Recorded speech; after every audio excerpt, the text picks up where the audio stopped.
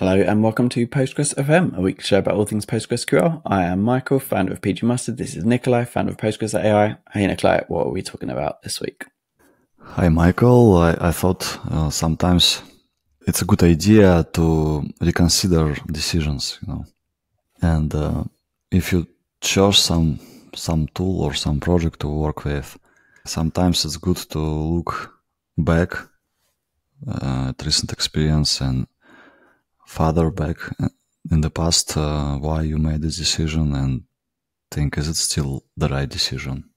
And should you keep using this product or system or project or anything or tool, or it's time to change it?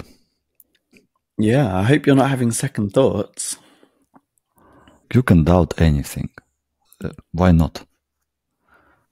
I had on my list of people I expected to doubt things, Nikolay Samokhvalov doubting Postgres was very, very low down my list. Okay, so by the way, good pronunciation of my last name. Yes. Yeah, thank you. And so honestly, it's not a joke. I'm thinking, should I still use Postgres? And for me, of course, it's a much more fundamental question rather than for compared to people, even if you CTO and all your data in Postgres, it's a big question for you too. But for me, it's even a bigger question because a company called Postgres AI and last 19 years, I put all data to Postgres. And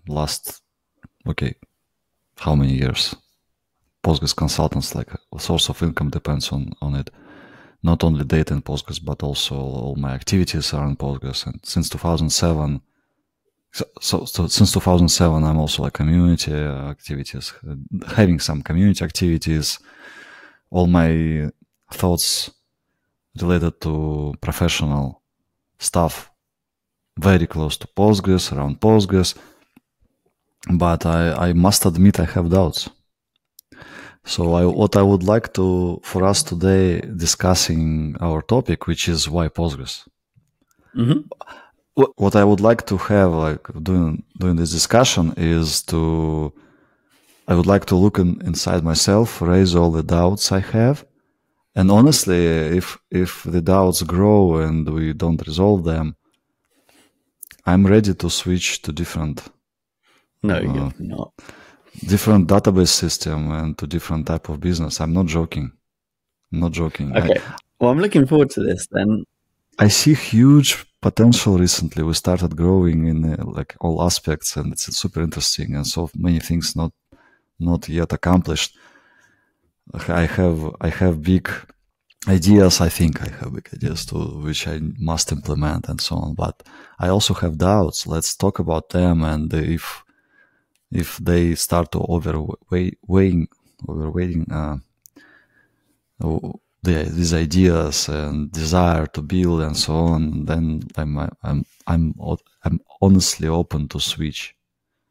Really, it also probably I won't be present on this podcast anymore. I'm not joking. Really. So why Postgres? Let's go back. Yeah. Should we start at the beginning? Like why did we each choose Postgres initially, both as users, but also to build tools around, build companies around, build careers around? It'd be interesting to hear why you chose it, even if I know we've covered it briefly before, but you want to start from me or from yourself? Because why not start from you? I think sounds good. I went to great university in 1998. I think elite, very good. I'm MIPT. It's in Russia. It's hard to get into, one of the best technical universities. And applied maths and computer science was focus, but smaller focus starting third grade. You need to choose specialty. I wanted to do hardcore stuff, so I went to kernel and operational systems and so on. But I remember it was a couple of Armenian guys who were professors that responsible for this direction. I went to them. They said, write us a letter. We will respond and it's great. So I wrote a letter, no response. I wrote a letter once again, no response. So in my head, I was thinking, damn, like I tried to be hardcore. Now I'm like I approached like guys who are older than me, have experience in the same institute and same subdivision, right? Many directions. By the way, AI was already one of directions, very different than today, of course, but still like neural networks and so on. Somehow it wasn't interested in that direction. I personally asked like, what's the easiest?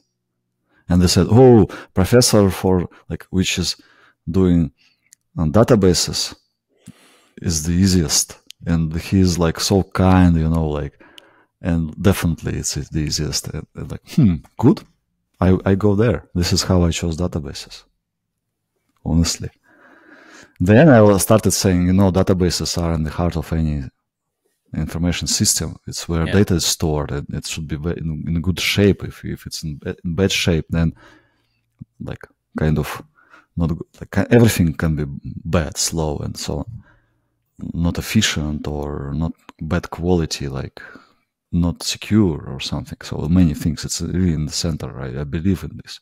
But at that time, I chose just like by accident.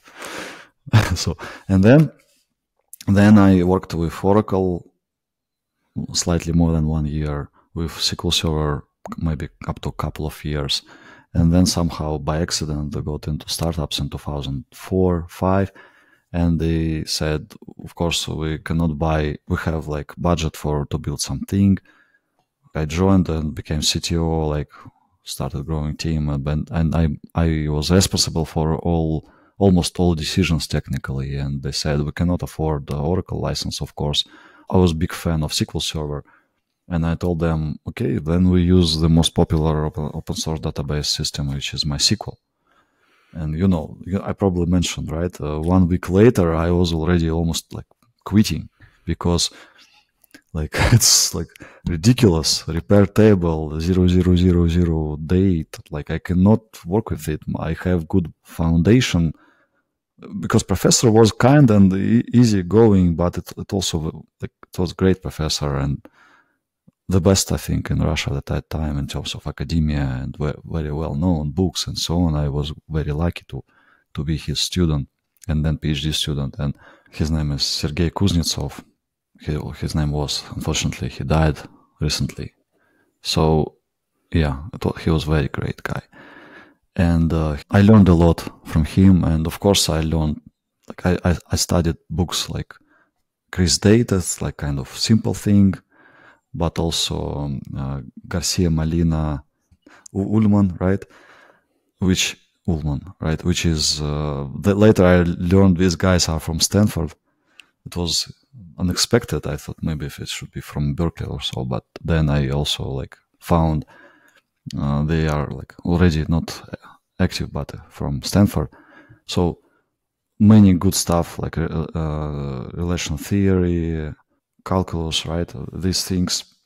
Sometimes I learned many things in Russian, so sometimes I'm having difficulties finding proper English names. So, but in general, I had a good foundation. SQL. At that time, I already learned like it's actually from him I learned that nulls is a big problem in SQL model. There is a relational model and there is SQL model, and they are not completely the same.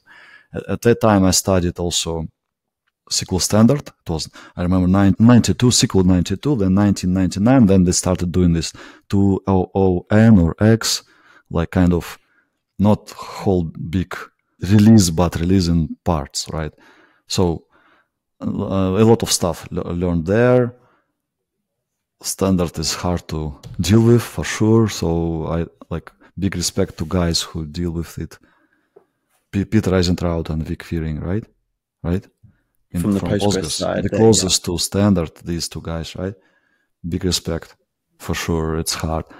So I was very young, like 20, 21, 22. I was already reading the Standard. Then I work with MySQL, and what a piece of something it is. Actually, honestly, like we learned some principles, but you touch something and it doesn't work, or work in opposite direction than you compared to you learned in Oracle. In SQL, in SQL Server. Of course, there are some specifics, but in general, both systems were mature and worked quite well, and definitely like grown-up systems. MySQL wasn't grown-up system. You need to choose at that time, right? You need to choose if it's MySum, repair table, but it lacks full text search, or you need to do what's the second engine. So InnoDB, right? But it's super slow, super slow. So 1 or 2 weeks I was on this, but we just hired a guy from Astronomical University from the same place where Oleg Bartunov was. I think is still doing some academia activities. Maybe already know, I don't know. But at that time, so that guy said, I know this guy Oleg Bartunov, and try Postgres, and everything went like in the right place. Immediately, I converted super fast, everything super fast. I needed to write additional layer of caching because I had my own ORM at that time. It was before, I think, current popular ORMs became popular. It was before Django. I think Django and Ruby on Rails already existed, but were not super popular, and we were using PHP. So yeah, and so I wrote my own, and it had a lot of work with metadata. I quickly switched to Postgres and worked with metadata in Postgres, but it became very slow. Like everything is good, but working with metadata is much slower than in MySQL. So I needed to add caching layer for queries to PG class and so on. But this is the only concern. Everything else went like it was like all the pieces of the puzzle in the same, like where they should be, right? Because Postgres probably has issues like replication, like we learned later and needed to use Sloaney and Londeste later.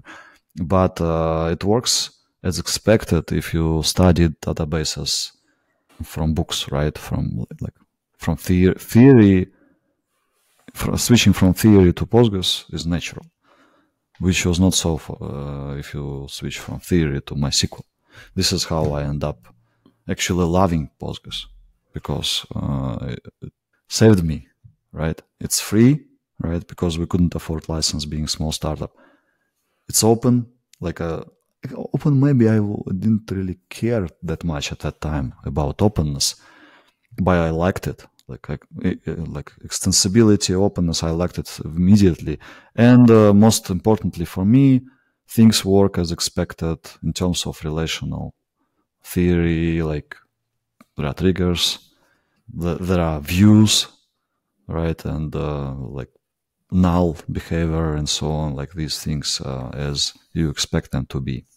Reliable, right? The CID principles, strict system was already very strict to CID principles. It probably was not super performant at that time compared to MySQL, MySum, but you didn't lose data almost. Yeah.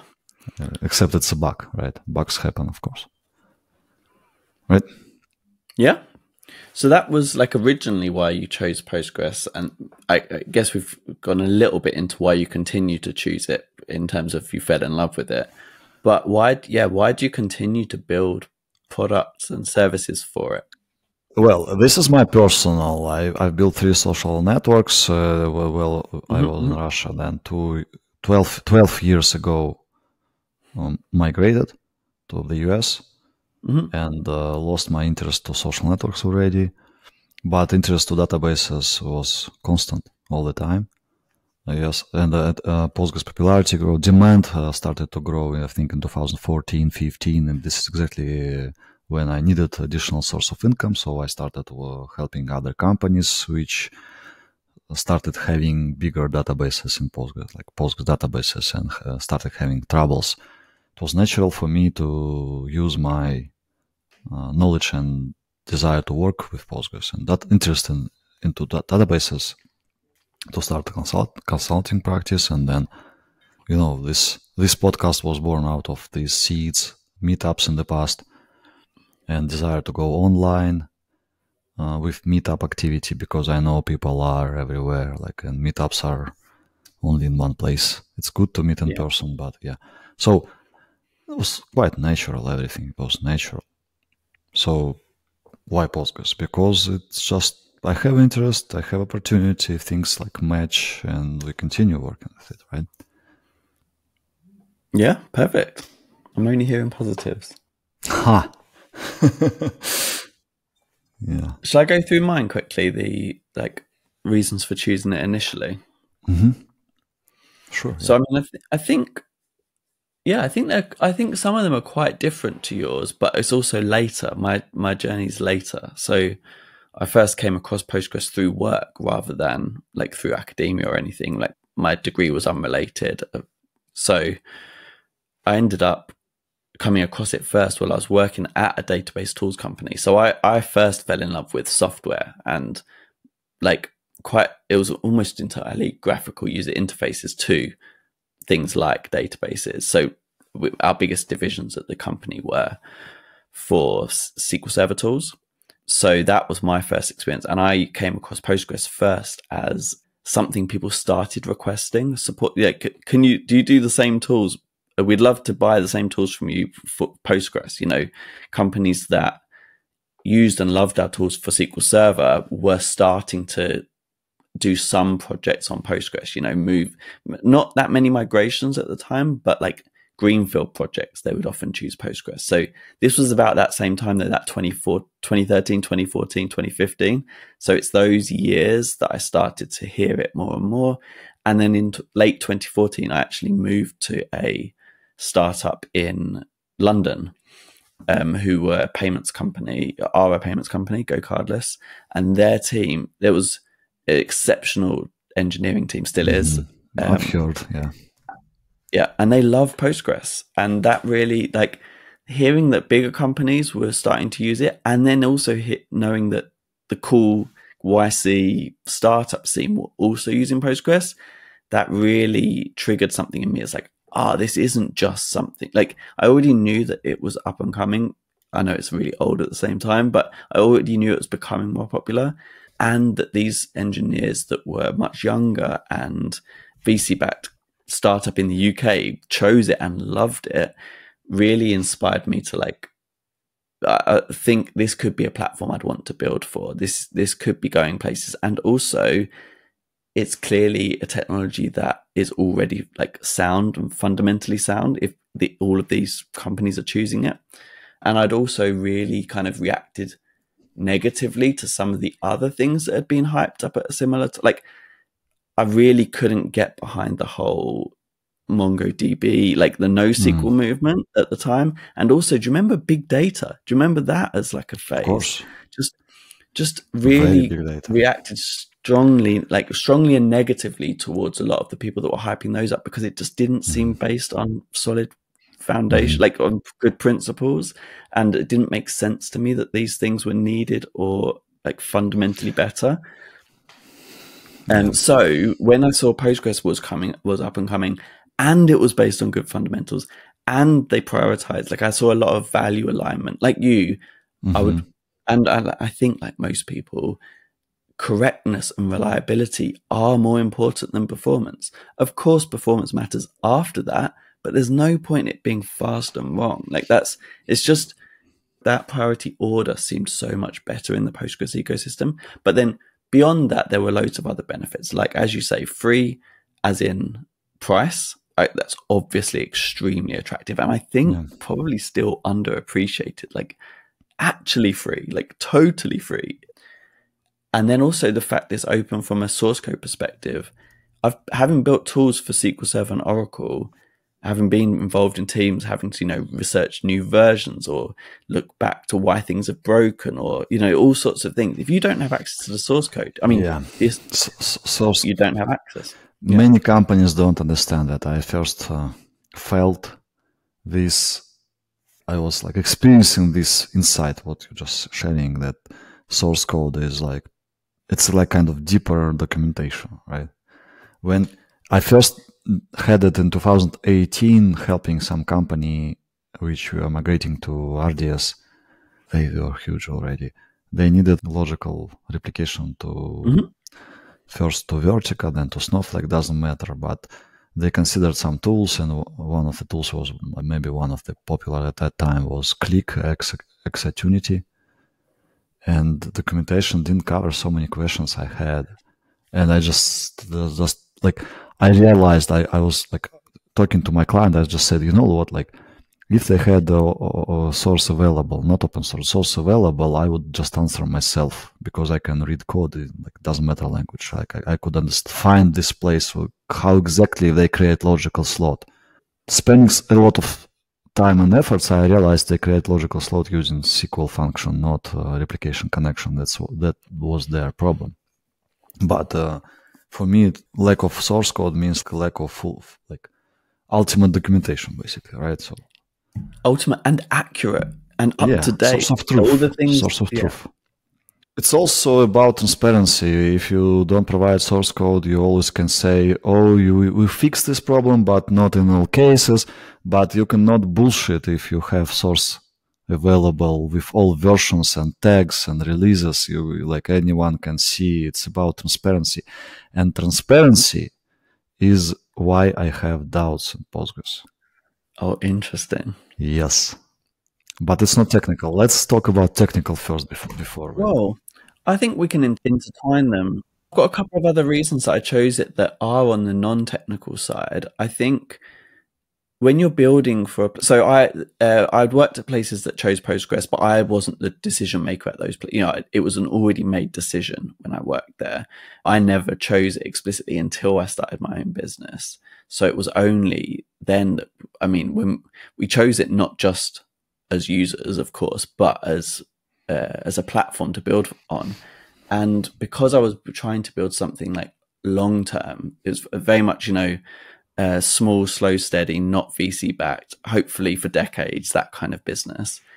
I didn't want to build for a platform that that could shift and change drastically from underneath me, and also that was really at risk of a company changing their mind or changing something drastically. So it's often described as platform risk, and it felt really low with Postgres, not just because it was built on really solid foundations, but also because there's no one company that can, if they, you know, there's no company behind it. There's no commercial entity exactly. that is dependent on its success. Like MySQL AB, right?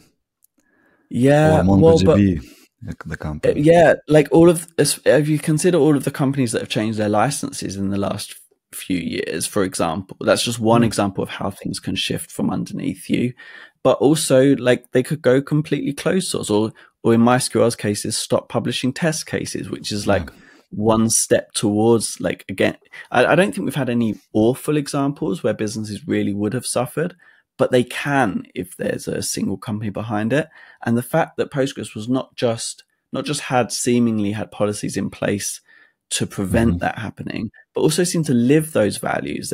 There's lots of companies that employ contributors, and there's real collaboration between those on new features and on bug fixes. And it seemed truly collaborative, truly a community project, even though lots of those community members were, almost all were being paid to work on it. It was still a group effort between collaborative organizations that could all benefit from it getting better. And it just didn't seem like it was as likely to have a fundamental shift as some of the other platforms out there. It's interesting, actually. It resonates with my idea that sometimes VC-backed company. Recently, we discussed companies which are closing, Postgres-related companies, startups, right? It resonates with the idea that if you VC-backed, you have pressure, right? And you can have, because of that pressure, you can make some unpredicted moves. Unpredicted for your users and customers, right? For example, if you're a great, successful Postgres startup, but not successful enough for VCs, you suddenly can decide to switch license and make more money if you lose some users, right? Yep. This is about Postgres, but you apply the same logic this is about Postgres startup, Postgres-related startup, right? But you apply the same logic to Postgres core. Yeah, as a platform to build on. Yeah, this is interesting. And if, for example, distributed nature of development, basically, right? Distributed nature of development. But of course, there are some key people, and if they have gone, for example, disappeared or decide to quit or something, Postgres has more chances to survive, right? This is what Bruce Momjon describes in his talk, Will Postgres Live Forever? Right? Because like Postgres was dead several times already, and someone picked it. Well, it was dead after it was basically closed in Berkeley, and then it resurrected in the middle of 90s as open source, right? So, yeah. Yeah, you're right. There are a few individuals who contribute a huge amount, but it also feels like there are others who contribute hugely too. And obviously, if a few of them or several of them stopped, like when MySQL joined Oracle via Sun, and you had the split with MariaDB. If there was a fork like that in the Postgres world for some reason, and several of the contributors all left at once, or one or two really big important ones did, I can imagine it being detrimental to the speed of Postgres enhancements.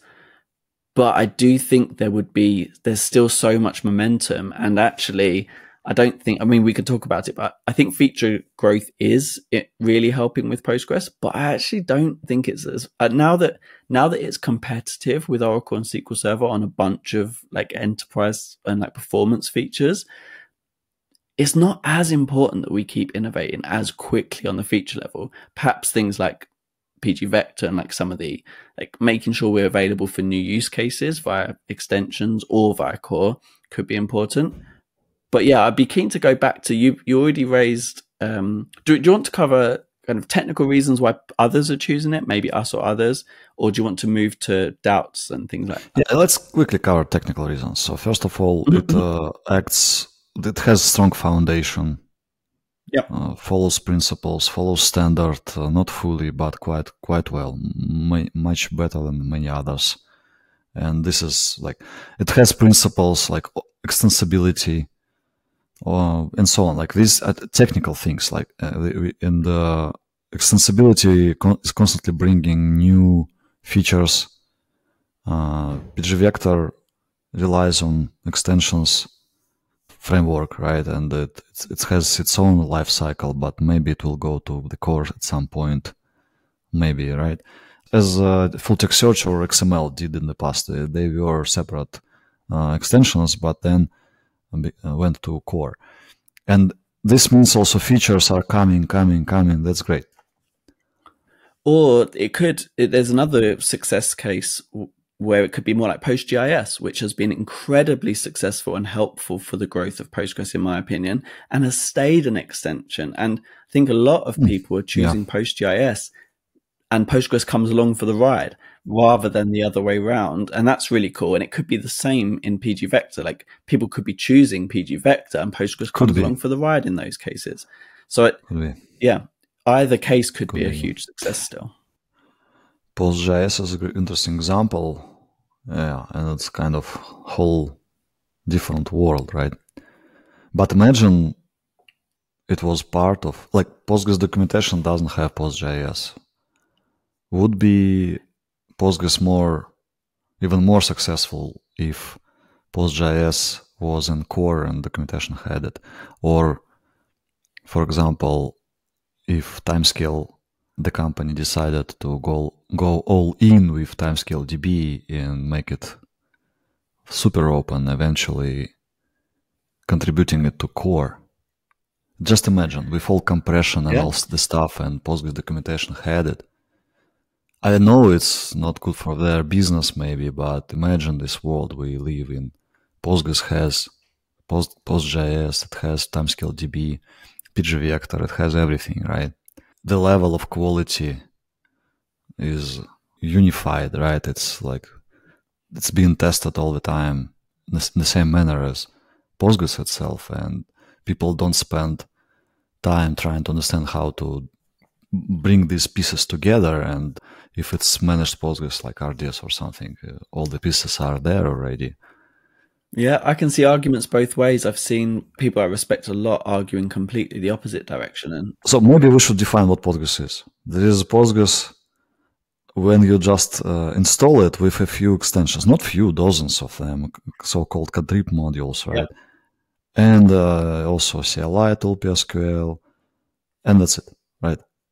That's it. It also can create a user in your Ubuntu or Debian or CentOS and set things up and be installed as service and like, of course, right? But that's it. There are also super popular extensions which make Postgres very different, like PostGIS or TimescaleDB or pgvector, right? Great. It's also Postgres or no? It's also Postgres, right? Bigger Postgres. I think so. It's like there is Los Angeles, but if you live in, I don't know, Long Beach, you still live in Los Angeles, right? It's like there are, yeah, bigger Postgres. That's a great example because it depends in what context you're speaking and who you're speaking to, and how familiar they are with the area. If they say where are you from, but it's if you're at a local coffee shop in near LA and someone asks where you're from, you'll probably be more specific. But if you're from, if you're in Thailand and somebody asks where you're from, you'll probably just say LA. Yeah, same here. Same, exactly the same. We use Postgres, but if you say we use Timescale Cloud, you're already like, okay, also Postgres, but definitely with Timescale DB and probably without some things they don't provide, right? So like, exactly. Yeah. Interesting. So there is bigger Postgres. There are also many tools around, like you're building one and we're building something. So these tools, yeah, but a lot of options and it's like quite a rich ecosystem. Great, right? Yeah. So this is also a reason why Postgres, because the ecosystem is super rich and growing and it's great.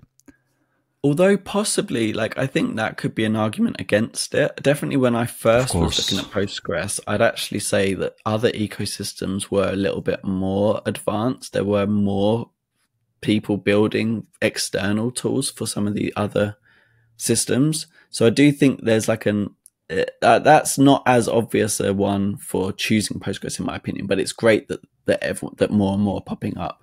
The last technical ones I had were obviously the extensibility, not just in terms of pre-made extensions, but the fact you could as a user you can extend Postgres in various ways. I think a lot of people do choose it for those reasons. Of course, yeah. Starting from creation of your own data type to your own type of index and extensions, and now even more things up to storage engines and so on, right? Yeah, exactly. I think people can dip their toe in with a new data type and then gradually get more and more excited by what they could build. And then the last technical one I had on my list was, and this might be more why people stay rather than why people join in the first place, but backwards compatibility is so helpful. It's because of the good fundamentals and because Postgres has 5-year support of major versions, people aren't forced to upgrade that often, and things don't tend to break when they do. Obviously we've done episodes on this, and there's a lot of complexity around major version upgrades, and you do have to read release notes and things. But compared to other systems that are compared to other platforms that people are building for, things there are major breaking changes in a lot of database major version upgrades, and having seen people have to deal with those and have to get stuck on really old versions, it's just so much better in the Postgres world.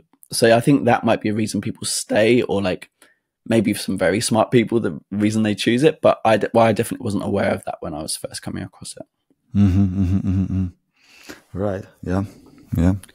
So on the doubt side of things, you mentioned transparency as well. Transparency. Yeah. For me, transparency is the key factor I dislike in Postgres, because the source code is open. In mailing lists, they are open as well. True. But if you look closer, and I know people who just use Postgres, they don't see problems. But I know for sure, not only based on my experience, but based on many companies, not just one, not just two, many companies, people who are in the head of those companies, Postgres-related companies, big ones, big names, they feel this lack of transparency in processes. In like Postgres project doesn't apply this principle to itself. Processes are not transparent. Question. Yeah. Just to ask where you're going with this, is it that do you consider any other alternative projects more transparent and more open, like along this axis? I'm honestly, I'm not a big expert here. I just see if, usually organizations which are built recently, which are quite strong and so on, have kind of democracy, right? They have elections, some rotation of power. When I'm looking at alternatives, if I'm thinking like Software. MySQL, Redis, SQLite, none of those have as far but it doesn't mean there is no problem.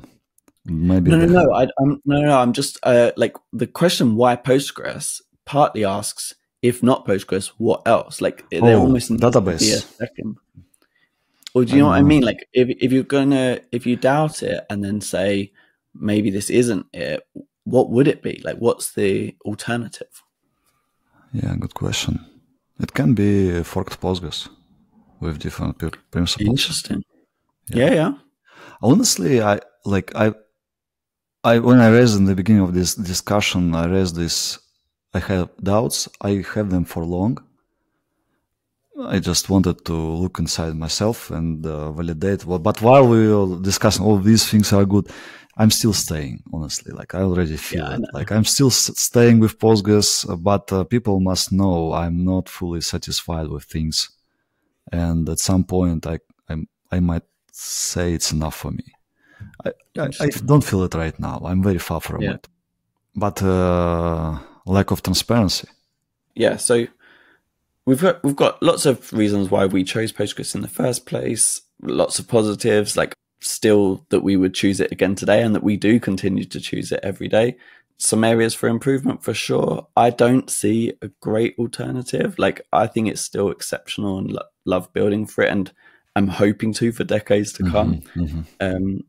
It'd be cool to hear from anybody that works in or with or like similar organizations with different governance structures and how those work.